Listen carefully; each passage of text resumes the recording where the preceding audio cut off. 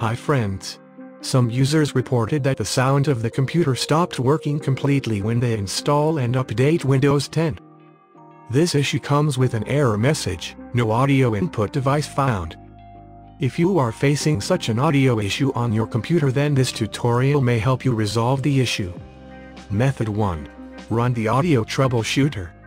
Type troubleshoot in the search box, and choose troubleshoot setting from the results. Click additional troubleshooters. Go to playing audio and click on run troubleshooter.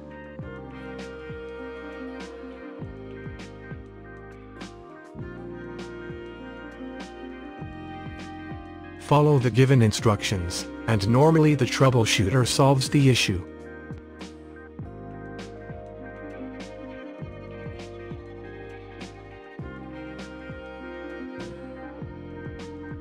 Method 2. Update your audio driver manually. Open Device Manager. Expand Audio Inputs and Outputs option and look for your audio drivers. Once you find, right-click on it and select Update Driver to update it. Mark the Show Compatible Hardware, select the driver, and then hit the Next button to continue.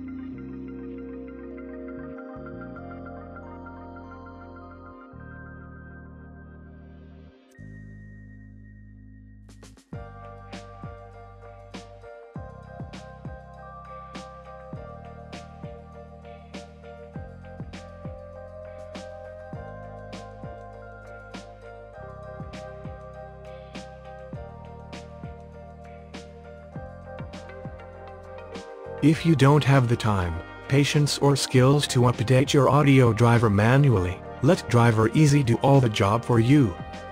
Driver Easy will automatically recognize your system and find the correct drivers for it.